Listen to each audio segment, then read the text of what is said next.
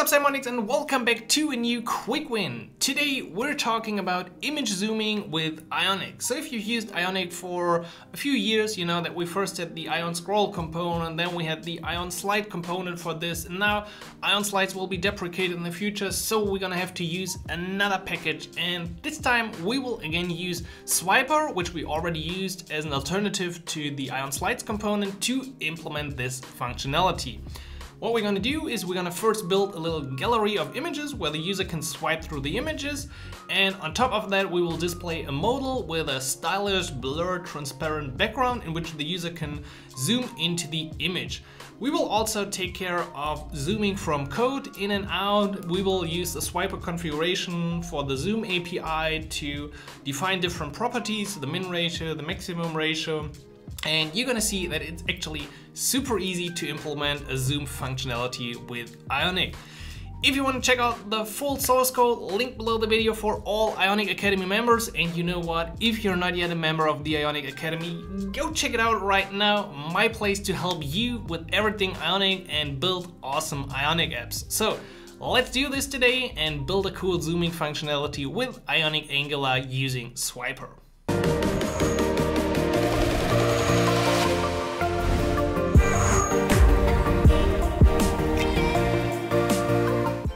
Alright, so let's get started with our image zoom. First of all, we're gonna need a blank new application for this test case, and we need one package, which is Swiper. We've used this before as an alternative to Ion Slide, and we will use it once again to implement the zooming functionality.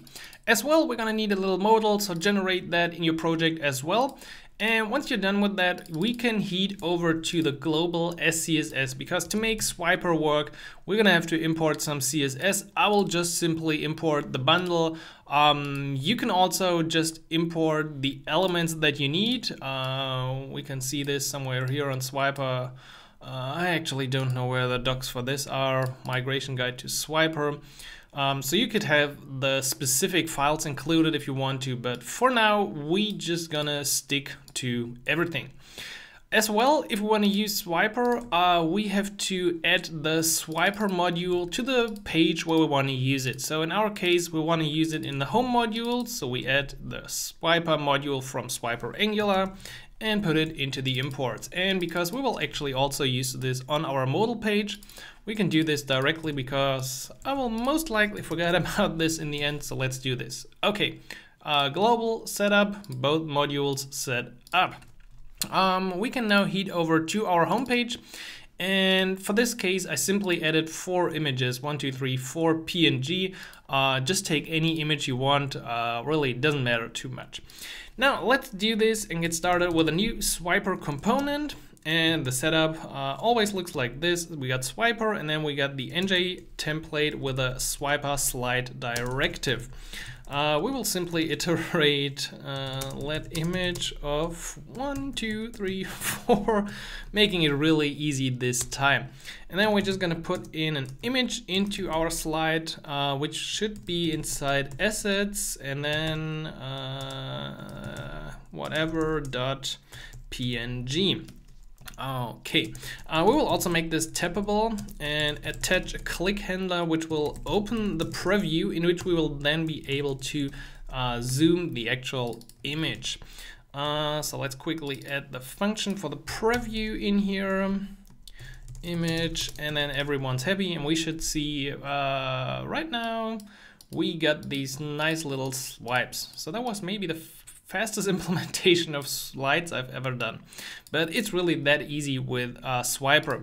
Now, if we want to center this a bit more and add a bit more styling, we can also put in something like this in our homepage SCSS to give it a bit of margin and background and make the image stand out, which now looks like this. On top of that, we can now throw in as well a little configuration for Swiper. So let's do this and create a configuration in our homepage using the type Swiper options. So really like the typings of Swiper.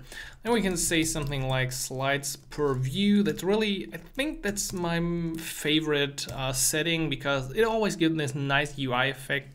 Now you can add something like space between, which looks pretty good, and centered slides, true. And finally, to use this, oh no, I don't want to disconnect my device. To finally use the configuration, just pass it to the swiper element. Config equals our config. And as a result, we have now changed the UI to something like this, which snaps with centered slides. And I think that looks pretty cool already. Now, that is the gallery we wanted to implement. And now we want to add on click something to open the modal in which we can then zoom this. I think it was previously called something like a lightbox with the jQuery. So for this we need the modal controller, and within our open preview we're going to make this an asynchronous function, so we can use await for the modal, await this dot modal controller create. The component that we want to display is of course the image modal page that we generated in the beginning. Then we want to also pass in the component properties. We will pass in our image, so we know which image to display in our modal. And finally, let's also add a custom CSS class that we call transparent modal. All right.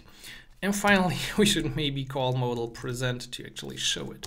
That might make sense. Now, with that, we're already halfway through, and we can head over to our image modal, which now looks like this. Well, that's pretty empty. So in the image modal, let's first of all define the input, because otherwise we don't have access to the image that is passed to this component. That will be, I think it will be a string. I hope so. Let's do the HTML for this.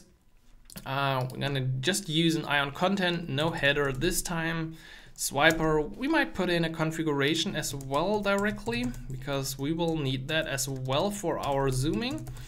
And now let's create this also using swiper options. Let's make this an empty object in the beginning. And then we got the same setup like before, ng template, swiper slide, and within we have the image source using, well, we can just do it quite easy like this today. We haven't used this for a long time, so let's use a bit different syntax. Always good to see different options. As a result, we should be able to open this and display the image, which is of course at assets image.png. So this is our modal, and we can't close it right now, and as well we can't zoom it. So let's fix the first part, which is closing the modal. So I'm gonna bring in a footer with ion row with 3 buttons to zoom in and zoom out, because that's what we wanted to programmatically do, and also to close this. Close is pretty simple using the modal controller once again. We could even add, if we want to be cool, like a gesture on swipe to close. That would be pretty cool as well, but that's maybe a topic for another tutorial.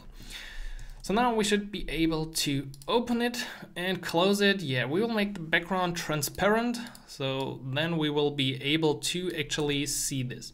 We also want to put the image into the center, so we're going to make the swiper height take up 100% and give a bit of margin to the ion footer element, which now looks like this. So as a result, then we actually save this. I feel like there's an issue. Okay, yeah, zoom is not yet implemented. Let's quickly do this. Zoom in will be a Boolean, and then we should be able to see the changes of our CSS, shouldn't we? What's wrong with you? Let's take a quick look why our CSS isn't working yet. Swiper covering the height of 100%. We might have to set our configuration. No, I actually don't think so. Actually, the most important part is missing anyway, because to make something inside Swiper zoomable, the only thing you need to do is add the class Swiper zoom container around your content. So we're gonna put our image into this container, and then it will hopefully be zoomable pretty soon. Okay, that first of all fix the problem to center this. But we still can't really scroll or zoom in because we still need to use another module in here. Also, this background is not really like I wanted to have it. We have, I think, added the class to our modal, Ion modal. Yeah, transparent modal, there it is. And to implement that, we can quickly head over to our global SCSS, because if you want to style this, you have to do this at the root level of your application. So we're going to do this and add a transparent modal class in here. And for the background, I'll now use something with a bit of transparency. So that should look hopefully pretty good. There we go. That looks already a lot better, like a light box. And we can close this, and that looks pretty good. On top of that, I also wanted to add a little blur to the background. Just wanted to show you an option. So what you could do is use the part of the modal. So this is just, as you can see, attaching part to the parent element class here. And we want to target the part content and apply a little blur. So check out the difference. We've seen it like this. And now it looks like this. Actually pretty cool and simple way to come up with a stylish overlay modal. Now, back to our page. We still have no zooming functionality, and we can do this now by first of all importing Swiper core. Nope, that was not the import. Swiper core and the zoom package from Swiper. Now, this is the version 6 way of Swiper of using things. So you can now go ahead and call Swiper core use with an array of modules that you want to use. For example, if you want to add pagination with the dots at the bottom, pagination would go in here as well. So we could directly import pagination from Swiper as well and use it in here. However, let me quickly show you. It's not deprecated, but the module installation should change from Swiper 6, from the way we just used, to this. However, once again, this didn't work for me yet. I'm not sure if I'm the problem or Swiper is the problem. Really, I tried a lot of different ways and I couldn't make it work like this with Angular. So maybe we'll see something about this in the future as well. Be aware that the usage of use might change in future versions if you're now using Swiper 8 perhaps in the future. Okay, on top of calling use zoom, we will also define inside of our configuration zoom true. There are actually more ways to style or use zoom, but let's try this one first. Because now I should be able, with a double click, to go in and out of our modal. And on the browser, it's actually not that spectacular because it really just works like this. On a real device, instead, let me quickly show you a preview right here. I could now instead do something like this and really zoom with my fingers, just like you expect a zoom functionality. But still, double tap would work as well. And of course, our logic works and I could select a different image and then zoom in as well. On top of that, I wanted to show you that you can also control this from code. And for this, you need to access the Swiper component as a view child. So let's add view child, and we want to use Swiper in here. Swiper component. Nope, this time I actually want Swiper component.